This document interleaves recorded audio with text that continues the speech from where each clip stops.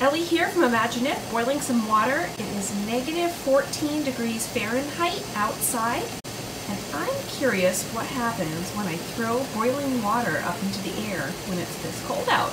We'll have to see.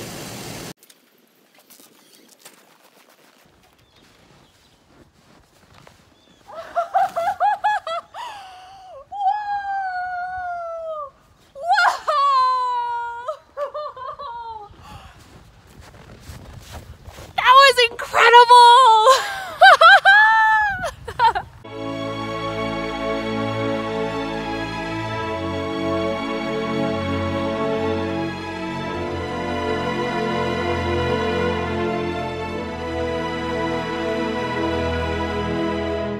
So what's going on here? Water can be in 3 different stages of matter. Solid, like snow or ice, liquid, like the water you drink in a cup, or gas, like a cloud. Water, of course, can move between these stages of matter. Solid to gas is called sublimation, gas to solid is deposition, gas to liquid is condensation, liquid to gas is evaporation, liquid to solid is freezing, and solid to liquid is melting.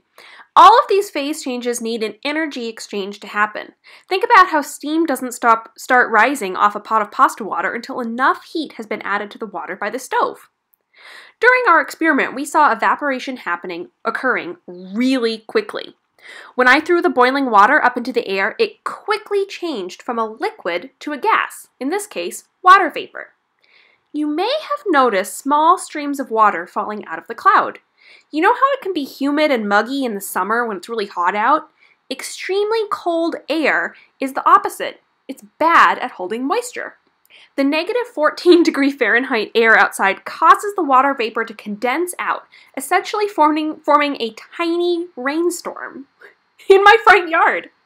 If it was even colder, like 40 or 50 degrees Fahrenheit below zero, that rain would freeze before it hit the ground, turning it into snow. Whoa! Before you try this yourself, there are a couple safety considerations. Never do this experiment if it's windy. And kids, get an adult assistant to help you with this experiment.